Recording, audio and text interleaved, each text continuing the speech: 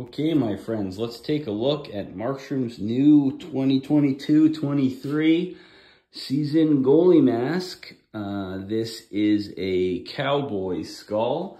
You can see we've got the cowboy hat, Flames emblem on it. There is a leather belt with a Markstrom stamped in it, as well as a belt buckle, Calgary Stampede belt buckle with his number on it. I've got a Calgary Flames bandana, which I designed an entire bandana for this.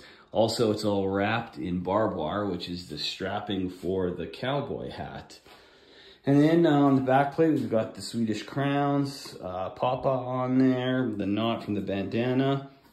I painted the straps, this time the brown leather color, same as this, and put some flame emblems in there.